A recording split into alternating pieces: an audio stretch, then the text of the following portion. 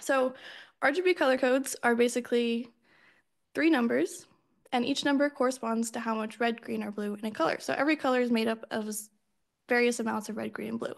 And then we use this basically in any design applications to determine different colors. You can make any color with the differing the values of red, green, and blue. So if you set every value to 0, you get black, right? There's no color. If you set all the values to the max value, 255 in RGB color codes, you get white. Um, if you set red to the max value, you obviously get a red. If you set both red and blue to the max value, you get this lovely purple color. And if you set sort of a combination, you can get this color of emerald, right? So if we look at this in a 3D space, you can see here that similar colors are being grouped together, obviously, because they have similar values, right? So all the yellows are grouped together, all the greens are grouped together, the blues are grouped together, and more different colors are further apart. Okay, so each number is representing how much red, green, or blue is in the color.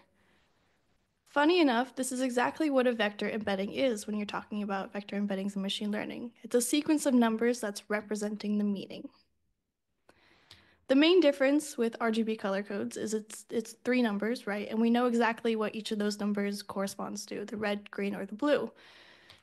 Vector embeddings are much higher dimensions. They can be thousands of dimensions, and we don't exactly know what number corresponds to what feature of the meaning of the word. There's been some interesting research done about this, but we can't be quite sure. But for theoretical purposes, for understanding purposes, you can think of each of the dimensions as encoding sort of a feature of whatever it's whatever it's embedding.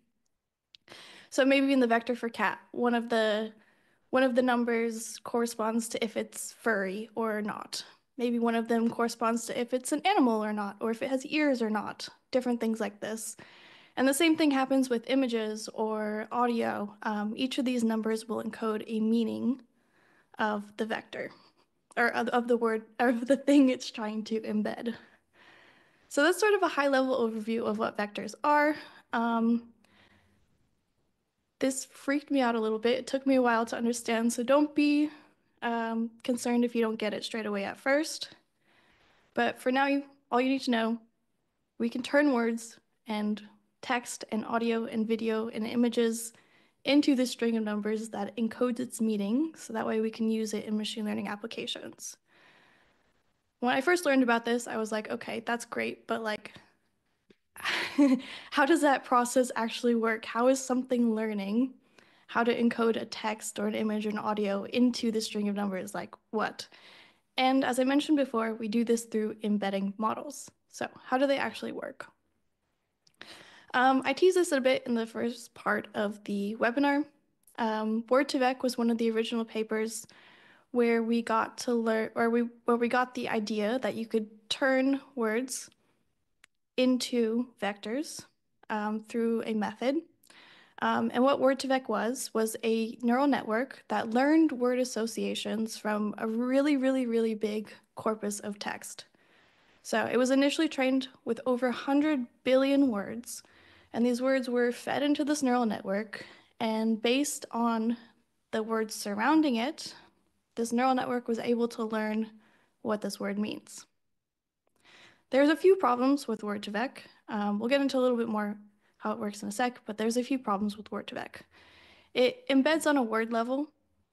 There was a ways around this, but if you wanted to embed a full sentence with Word2Vec, it wasn't the easiest thing. You'd have to do some vector combination things. It also doesn't address words with multiple meanings. So for example, the word bank has multiple meanings. It can be the place where you put your money. It can be the place on the side of a river. It can be when you're driving really fast and turn, you're banking. It can be a verb. So it doesn't address those. Bank would just have one vector using Word2Vec, which is interesting. Okay, and they trained, or the way they got these embeddings from this model is they did a prediction model. And the particular prediction algorithm they used was called a skipgram. Basically, what you would do is you would input a word, and the model would try to predict the words surrounding it. So the words that came before it and the words that came after it. And surprising enough, when you train a model to do this prediction thing, it gets really good at learning what a word means, and then you can take that vector output and use that as the vector representation. Let's go into a bit more about that prediction thing, because it's kind of interesting, and I liked learning about it. Okay, so um, as I mentioned, so let's make the data set for training our word-to-vec model. So we have the sentence, and basically what we're going to do is we're going to take an input word, and then our target words that we're going to use to basically score the model on how close it got to the target words are going to be the two words in front of it and the two words behind it, if that makes sense. So we can get a data set over here of all of our data. So not is an input word, that's a target word, that's what we want the model to predict. And for every input word, we get 4 target words.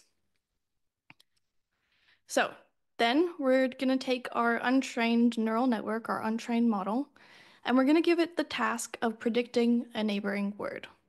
So we're going to input not, and we want it to input our target, or we want it to output our target word of thou. And the model's going to do this. It's going to say, okay, not, I'm going to find that vector embedding. Then I'm going to take that vector embedding, go through all my math stuff in the background, and I'm going to output a prediction vector.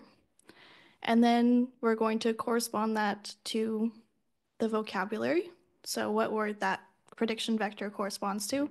And our model chose to predict taco as its neighboring word.